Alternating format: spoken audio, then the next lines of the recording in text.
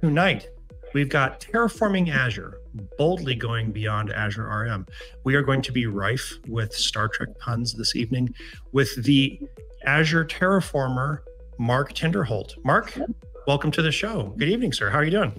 Thanks, Chris. Yeah, doing well. Better than I deserve. Thanks, man. Before we get into it, let's do a couple of show notes. If you are in the live studio audience, we are paying attention.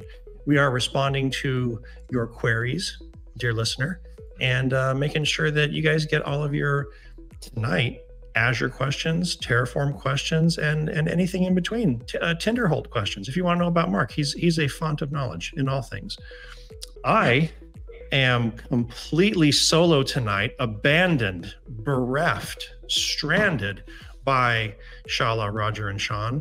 They're off doing things allegedly far more important than this. Eating a turkey sandwich. I mean, you know. I complained. And see, she's actually in the audience watching right now. And whoa, that's so cool. It's like she could have been here. She could have been here. And she's also actually over in Twitch too. Look at, she is cross-pollinating, DMing people in Twitch and YouTube, but she can't be bothered to actually show up. That's cool. That's cool. Yeah, I haven't met Gifted Lane. Looking forward to it. She's awesome. She's super fun. She doesn't know this yet. She's finding this out live, but we are going to be doing a career article on her on the HashiConf website in the education section. And she is just now learning that she's going to be doing it. Cool. Shala, somebody from education is going to be reaching out to you to talk to you about this in the near future. All right. That's enough of me. Mark. Oh. Yeah, here we are. Fantastic presentation slide. Is that okay? So I got to ask: is that generative? Did you mid-journey that, or is that a screen and then you put letters on top of it, or what? Chris, like I do all of my artwork in MS Paint on Windows 98. So you're a lying liar. By pixel. Yeah, no, this is totally like Dolly or whatever. Yeah. Nice. Yeah. It's a really cool tech. It makes some fun graphics, but you just got to watch out for like the letters because it doesn't do English. It doesn't talk very well. So right, yeah. But I was going to say, did you superimpose the letters on top of it after you had it make a picture, right? Yeah. That's just it definitely did not spell Terraforming Azure properly. Yeah, not yet. Anyway, give it if that's misspelled, that's on me. I mean, but that looks okay. But. We'll go with okay. Yeah, looks good. Yeah, so thanks for having me on. Like I guess I've been working on with Terraform a lot, and especially on Azure. And my favorite provider, of course, my favorite provider is Azure RM. But I thought, there's a lot of Terraform at Microsoft and at Azure, and a lot of it doesn't get like the limelight. So. That's something I try and do on my channel and through my LinkedIn profile and things like that, like, kind of talk about some of these other providers that actually are Azure tangential. And if you're doing a lot of Terraforming Azure, like me, you're going to eventually run into this stuff, right? So that's kind of the catalyst of this talk is like, what else is out there like beyond Azure RM? So, yeah. I'm I'm not going to say AWS aficionado, but as a person who has the most exposure with AWS, I'm especially excited about this because I'm going to be asking, the dumb questions. I have cloud experience and I have Terraform experience, but I don't have Azure or non-Azure RM provider specific experience, nor do I have Azure experience. So I'm going to be asking questions. You're going to be like, man, well, who is this guy? How did he get this show? I don't even know the answer to that question. So, and Gifted Lane is literally doing my job for me. Don't forget to hit the like button, tap the notification bell for more awesome content. Thanks, Shala. Ring that bell. It is what it is, folks. That's what social media is. I'm sorry. Yeah, it really is. It brings us all together and tears us apart. But that's a different episode too. Indeed. So, I guess we'll start on our home planet, like Azure RM, right? So for you, like you're Mr. AWS, right? So your home planet when you're terraforming AWS, I guess, or terraforming the Amazon. You don't have to say that disparagingly. You don't have to be like, for you AWS people, it's this. I've terraformed myself some Amazon. Okay, like I've done multi-cloud before my life at Microsoft. Like a little bit of AWS, a little bit of Google. So yeah, but yeah, AWS would be your home planet, right? Gotcha. I guess a big difference between the AWS provider and the azurerm provider is, with the AWS provider, you kind of scope it to a region within AWS. Right. Whereas so you got an account, you got a region. With the azurerm provider, the most fundamental difference is you're scoped to a subscription. And that means that, you can deploy things to multiple regions within the same workspace with the same provider, and you don't really have to, do the whole multi-provider block too much, unless you're doing cross-subscription stuff, which I actually, kind of posted a video the other day talking about that. But yeah, that's more of a niche hobby. But for most, workloads, you're going to be, just scope to a subscription is going to be fine. And then you're going to use things like this azurerm resource group. Everything's bundled into a resource group, which is a logical container for all of the services that you're going to deploy. So there's kind of like this built-in container. Google Cloud has a similar construct with their projects, right? But Google Cloud's got, they laid down a little bit more roots with the whole project thing. It has a little bit more structure around it. But azurerm, the resource group, it does act as a security boundary. But really, most practitioners of azurerm or Azure use the subscription as kind of the security boundary, just from convenience sake. But the resource group is really a way to group things together by the life cycle of those things. So things that are related to each other, you want to put them in kind of the same resource group, and typically you want to have them all within the same region. So if I want to do multi-region deployments, I'd probably have a resource group for each regional deployment that I have of that multi-region thing to kind of group those. Would those be in the same subscription though, or would they be different? Yeah, they would be. The subscription acts more as like the equivalent of the AWS account. It's like kind of an RBAC boundary, policy boundary, where you can apply policy uniformly. So got it. Yeah, but that's not really a Terraform thing. That's more of like an Azure taxonomy thing, like the structure of how to deploy to Azure. But this is where most people spend. If you're starting out with Azure, and terraforming Azure, this is where you're going to start. Just like with AWS, you're going to start with the AWS provider, and you're going to be doing basically this. I guess moving on from this planet, right? Because that's what this talk is about, right? We have something that is ever present. When we're working in Azure, and that's Azure AD. I mean, Entra ID, right? Recently renamed, but most people know it as Azure AD. But a lot of people don't even realize there is an Azure ID or an Entra ID provider. And I find this provider insanely useful, just because there's a lot of if you think about it, it's kind of like in the AWS. I'm trying to map it to AWS land, right? Please don't. You don't have to do that. Okay. Our audience it cross pollinates. They have AWS chops, they have Azure chops, they have GCP chops. So it would be a Sisyphean effort to try to like map service to service between all the different clouds and everything. So just let me know what it does, and I'll take care of the square peg round hole in my own head. Yeah, it's all basically the identity, right? It's all exactly. Identities. When you connect to Azure, using the azurerm provider, you're going to use an Entra ID, whether it's your user and you're logging in interactively, or using a service principal, or if you're using a managed identity to not have like any secrets being passed around at all. that you're going to be using Azure AD to authenticate.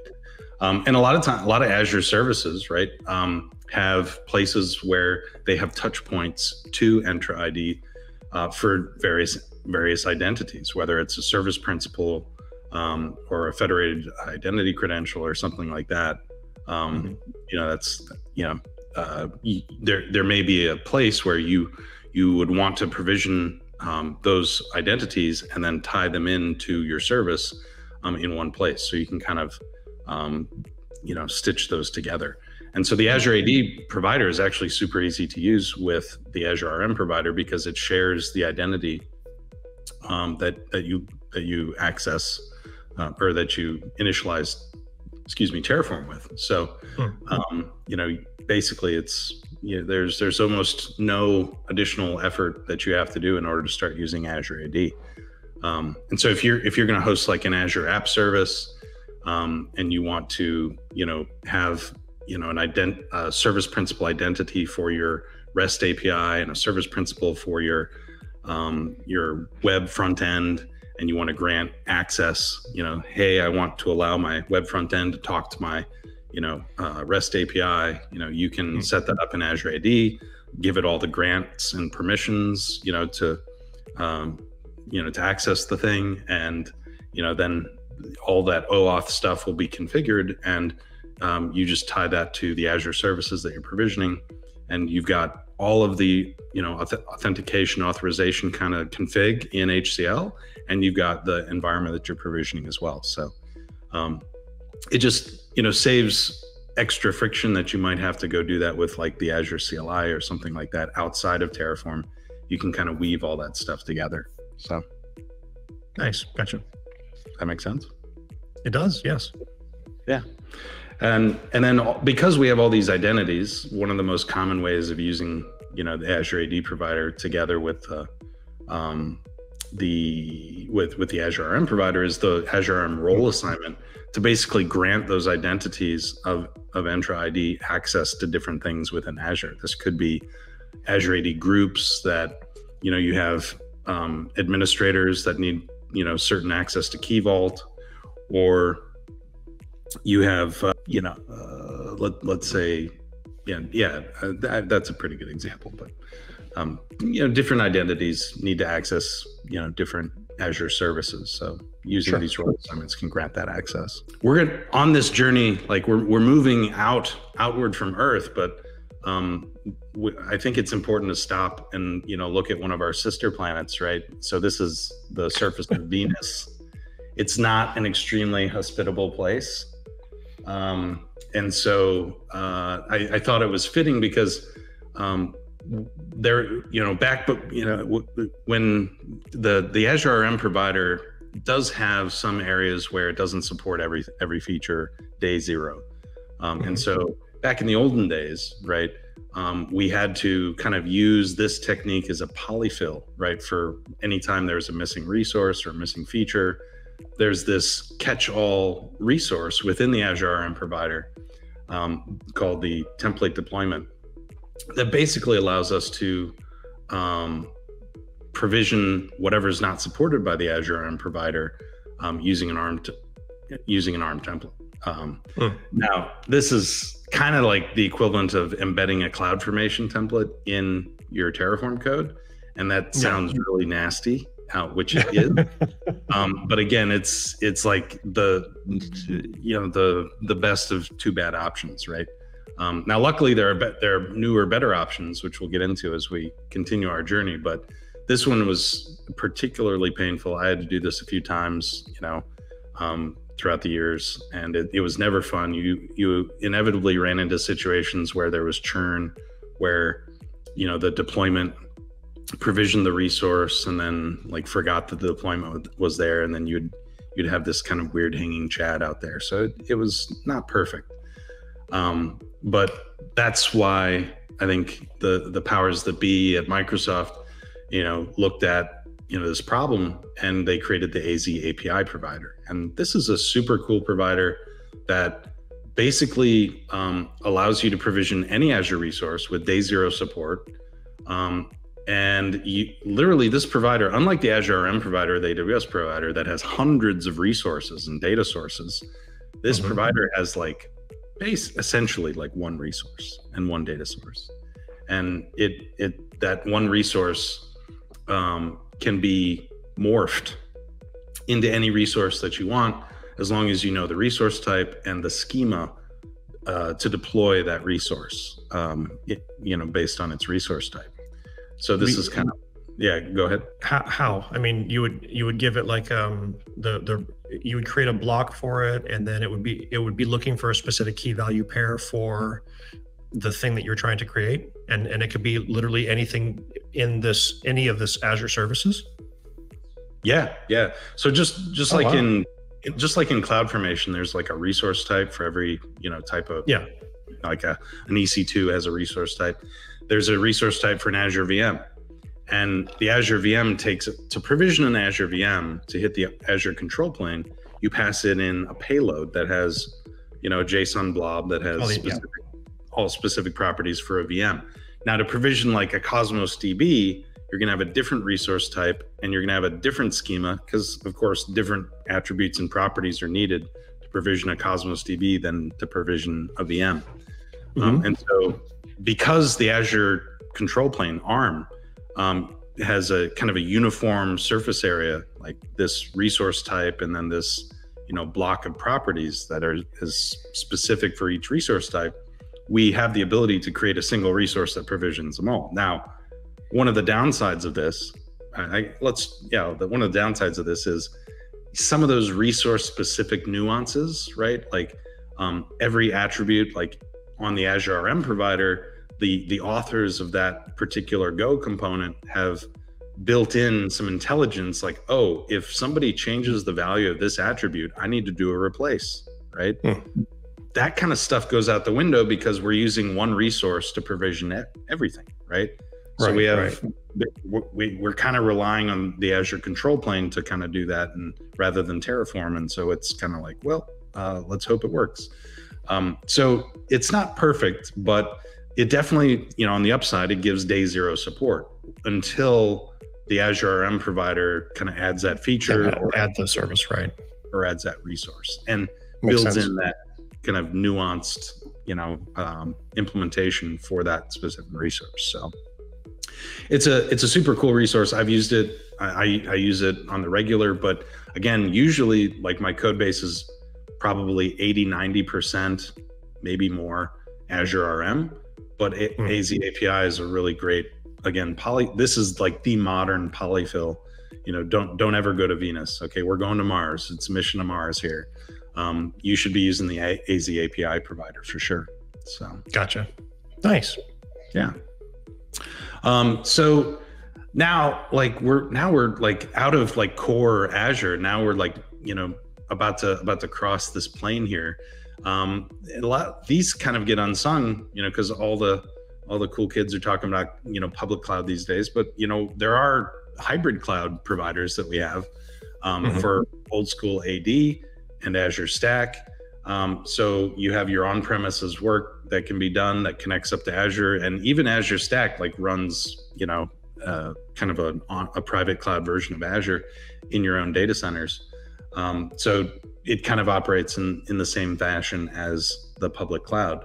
But a lot of people don't really think about these, but we have this stuff. I don't know if AWS has stuff like this, but these are probably very useful for folks that are still maintaining, on-prem and public cloud landscapes. So you'd use them in conjunction.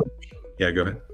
The AD provider will manage like AD objects on a physical domain controller in my hybrid on-prem environment? Correct. Yeah. Sick. Yeah. Nice. Yeah. And basically Active Directory is the control plane, right? Instead of like ARM's REST API, it's actually hitting AD.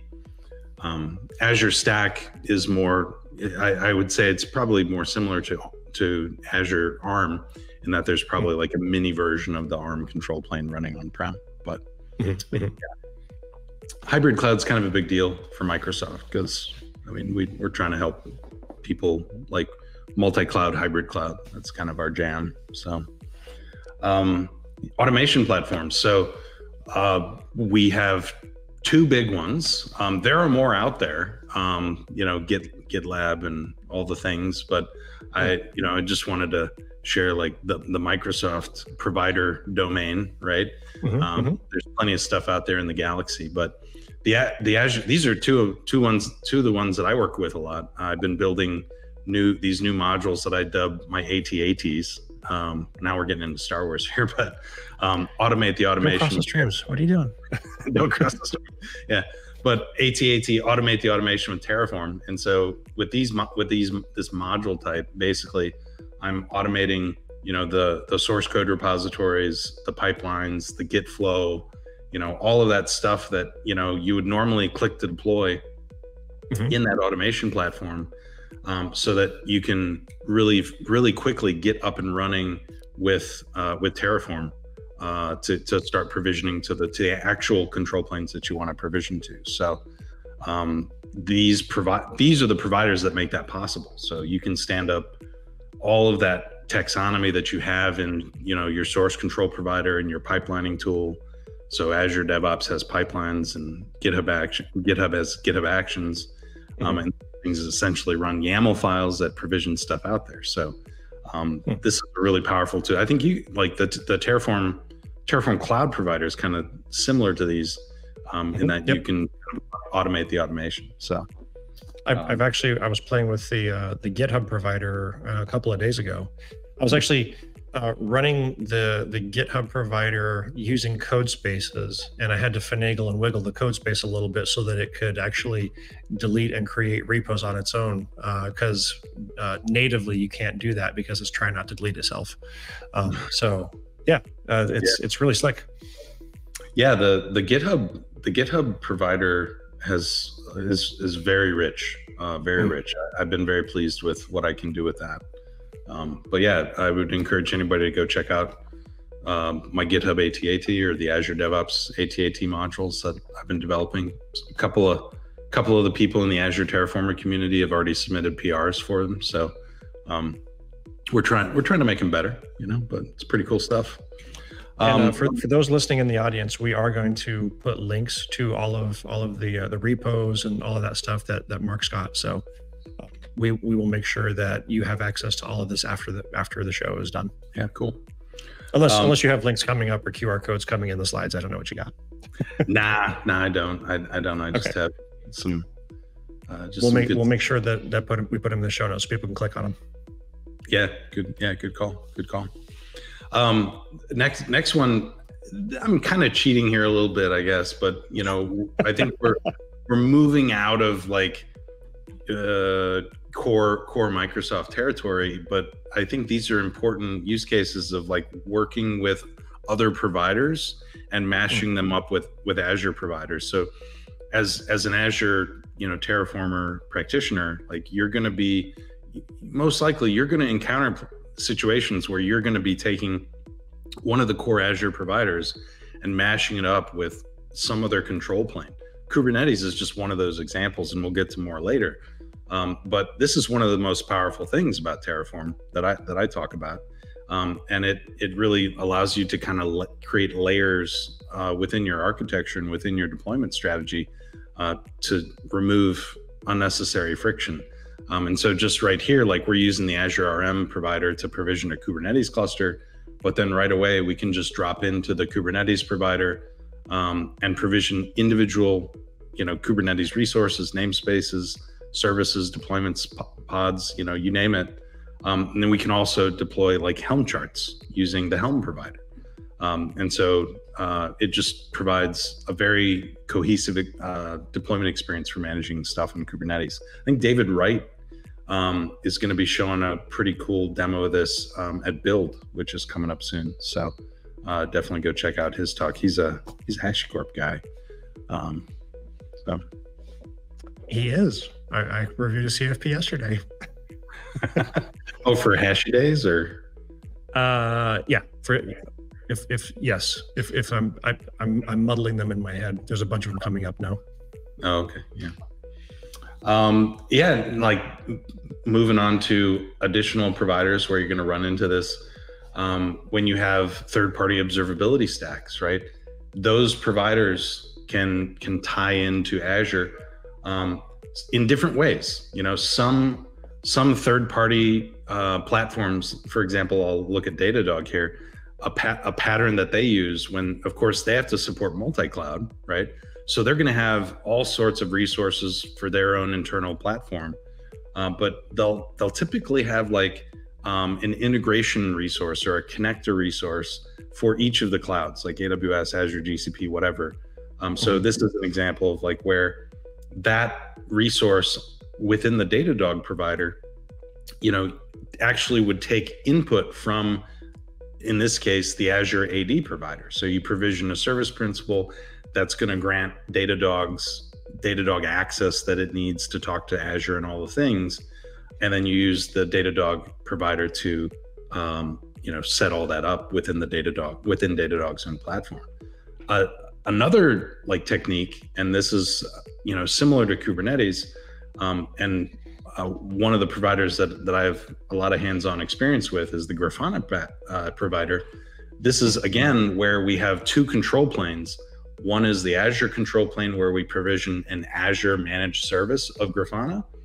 And then we kind of piggyback off that and take the connection information out of what we just provisioned to Azure and then pass it forward to the Grafana provider so that we can provision all the things within Grafana as a control plane itself. Nice. So that's yeah, just a lot of stuff you can do. You know, when you kind of match these providers together. And then same thing with authentication and authorization.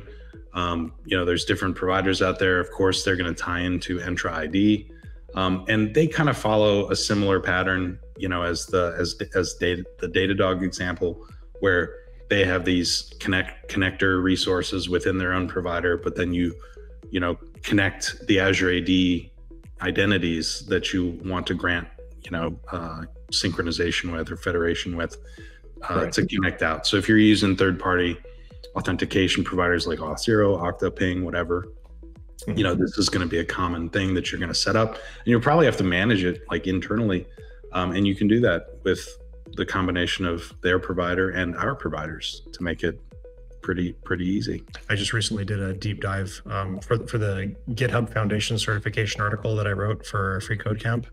I spent a lot of time talking about authentication with Entra ID for you know, GitHub Enterprise and whatnot. So this is all very recent and fresh for me right now. I didn't do it for Azure though, obviously. and that's why there's like boundaries between, you know, these systems, and why it's pluggable, right? Like you can use the GitHub provider and never talk to Entra ID. Like it's okay. Now, like talking about databases, again, we kind of have two different patterns that we see here. So there's many different database providers out there, like within the provider registry. The Ostrich Cassandra managed service, the Atlas, I've used that one personally for managed MongoDB databases. And these are all kind of similar in that these are managed services that are hosted by, you know, Mongo, Atlas, or Astra Data Stacks, I think. Whoever's like the main owner of that, and the hosted provider of that. But a lot of because of the nature of the database, like a lot of times people want to connect it privately over private networks, and the easiest and most inexpensive way to do that is if it's actually hosted on the same cloud platform that you're hosted on, right? Right. So that you can take advantage of VNet peering and things like that, as opposed to more expensive things that'll probably rack up egress and have additional latency. So these all kind of follow that same pattern where when you provision a cluster on their platform, you can opt to select a cloud provider that you want it to be a resident of, right? And so just by switching that, you know, flipping that switch, you pick between AWS or pick between Azure or whatever, whichever ones are supported. And then the Astra or the Atlas provider is going to go stand up an instance of their managed service within their own subscriptions, not your subscriptions, but like Atlas's subscriptions for Azure, such that it'll be available for you to connect through private networking and things like that. So if you're taking advantage of database as a service offerings, you're probably going to run into something like this. So yeah. Have you ever used Atlas or Astra or any of these things? Back when I was in EA, I had a gig where they were using Atlas for a deployment, and at the time, there was a reason why something about they tried to leverage this, but Atlas didn't have instances available it wasn't the region, it was the availability zones that they needed it to be in or something. And because of that, the fees were going to be exorbitant. It was a very high transactional, very, very chatty database, and they were like, we can't do it. So they had to do it a different way. Yeah, sometimes that happens. Capacity is a thing. Yeah, it was a not a US East one. I've heard about that about AWS. It seems like that's a running gag, but it is. Another, like the other option, again, kind of like Kubernetes, and Grafana, where we have an Azure provisioned resource, in this case, like a Kusto cluster. This is an append-only database, that we have on Azure. I think it used to be called Kusto. I think it's now called Azure Data Explorer. But there's a community provider that's very, very good. I've not actually met the maintainer, but I've used the provider and love it. And it basically, you provision a Kusto cluster, which is this big database with multiple nodes and all this stuff. And then you can provision the schema, as tables or functions and like all these different bells and whistles through the ADX provider, like that second layer. So it's pretty cool way to manage your database schema. Especially for append-only databases, it worked out well for my use cases, but it's probably not, probably not for the faint of heart. But I was going to say, did you have to get the DBAs involved in this? Did the DBAs have to learn HCL, or that seems that's a very cool use case, but that I can see some sharp edges on that immediately. Yeah, absolutely. And there's probably better tools for some of the more common databases, but with ADX, it's a tool that's used a lot internally at Microsoft, and we use it just mainly for telemetry, right? So that's the use case that we used, that my team used it for. And so we were writing our own functions, and we were writing our own all of the own things. So gotcha. We didn't. I hope they haven't changed it from the name Kusto cluster, because that is hilarious. And if getting an executive to say that over and over again would be, I would deliberately make somebody do that. Okay. Yeah. I digress. It is. Kusto, KQL, like it uses its own query language, KQL. Kusto, I don't even know. Kusto query language. Kusto query language, I presume. I'm guessing, yeah. Yeah. But it's kind of like Link if you are from the C# world. It's like the select statements are at the end, unlike T-SQL where it's like you do select star from blah, blah, blah. You start with the from and then you do select that. I digress. Anyways, go ahead. No, I'm good. Yeah. So the last one, which I'm looking forward to playing around with more, and I'm cheating. Like Microsoft didn't create this provider. I don't even know if it's a meme provider or not, but there is a Minecraft provider out there. It only does blocks. But I was I'm a big fan of Minecraft, and I was thinking this year maybe I might kick around some more Minecraft projects, and see what I can do with this provider to, do some fun stuff on my Azure Linux virtual machines running Minecraft. But since it is a Microsoft property, I thought I'd include it in here. But so again, same kind of concept. You provision something with Azure, in this case, a Linux virtual machine, and then you install Minecraft on it, and Minecraft server acts as kind of like the control plane that you can manage using Terraform. So yeah, that's kind of the end of the providers. Do you play Minecraft, Chris? I know you've been hitting me up with some weird game that you've been playing recently, a lot of. Helldiver. Helldiver. Yeah. So not in the Minecraft, huh? Well, funny you should ask that. My nephew Lucas was huge into Minecraft for a very long time.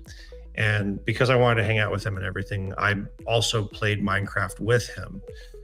He is the person that is actually playing Helldiver with me now.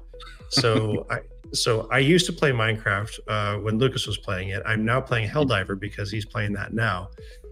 But no, I did play it for a hot minute. I never had like my own server or anything. I never had the foam axe pinned to the wall. But yeah, I played for a little bit. I have not used Terraform to provision a Minecraft for me yet. That's too bad. I did that on my channel. It was a lot of fun. I even used Packer to build the Minecraft. Did you really? Yeah, I did. Yeah. Yeah, go ahead. I'm gonna hold on. Let's put it up on the Azure Terraformer Minecraft. There we go. Yeah, I'm not making this up. Yes. Oh, I believe you. I just want to put it up in the chat so people can see it. Oh, in the chat. Oh, I can't see that. Yeah. Yeah, I kind of used it as a. Oh, you did a bunch of it. Nice.